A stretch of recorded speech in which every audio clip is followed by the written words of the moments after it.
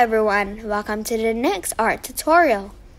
Today, we are going to do a tessellation. Before that, I will explain to you what tessellation is.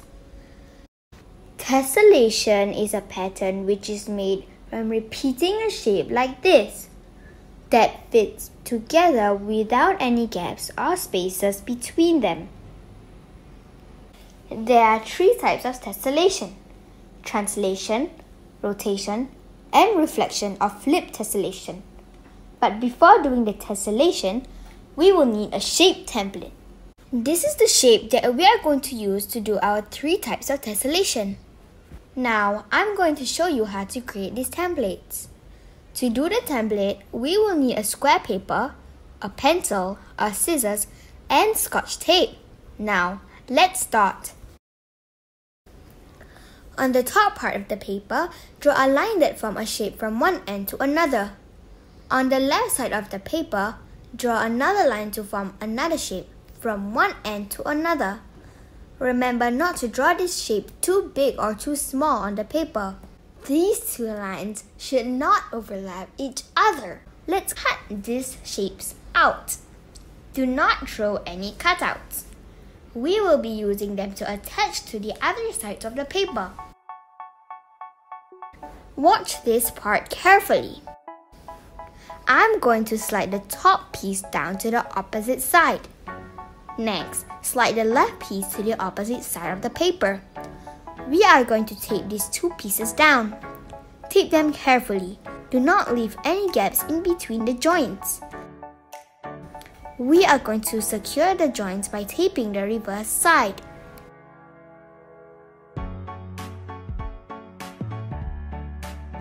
Next, neaten the excess tapes. This will change the shape of the template if you do not trim the excess tapes. I'm going to draw these arrows to make it easier for you to refer. Next, I'm going to use the same shape to do the rotation template. Slide the top piece to the nearest side like this. Now, slide the left piece also to the nearest side like this. Tape these two sides down carefully without leaving any gaps in between the joints. Don't forget to tape the reverse sides too. Trim the excess tapes. This is the rotation template. Next, using the same shape again, I'm going to create the reflection or flip template.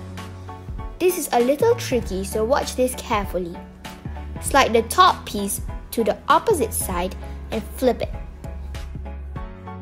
Do the same to the left piece. Slide it to the opposite side and flip it.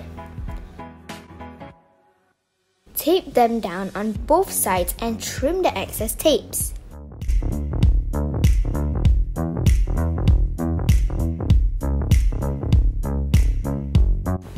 I'm going to call this the flip template. Now, let's start with the tessellation. I'm going to show you the translation tessellation first.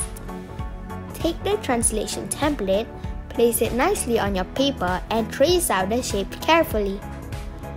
Once you are done tracing, you just have to slide the template to fit your traced shape. There should not be any gaps or overlapping. Remember, slide, fit, trace.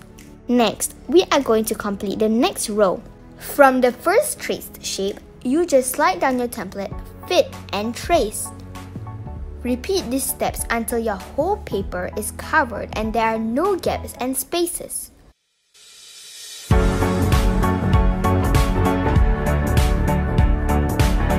Next, I'm going to show you the rotation tessellation. Take the rotation template, trace out the first shape, then slide and rotate until it fits the traced shape. Now, do the tracing. Once you are done, slide the template, rotate, fit, trace. Repeat the same steps to the bottom one.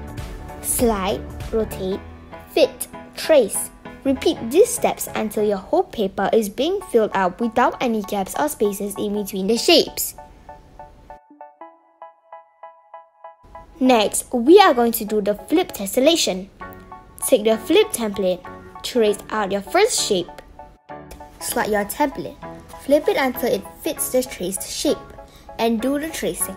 Once you are done, slide, flip, fit, and trace.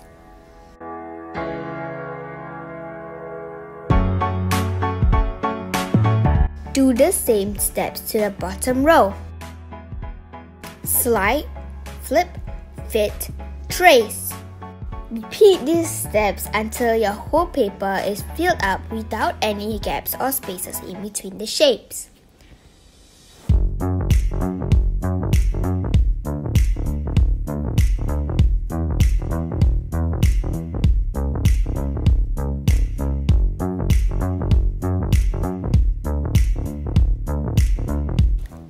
Next, I'm going to show you how to outline the tessellation.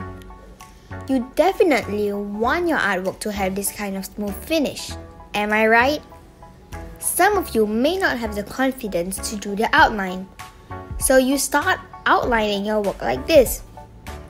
It makes your artwork look furry, messy, and untidy. The trick to do a smooth outline work is to hold your marker not too close to the tip.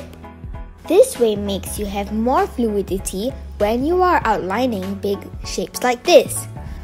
Do your outline work slowly but steady. Next is to figure out the most comfortable position to outline your work. You can turn your bow according to your comfort before you start to outline your work.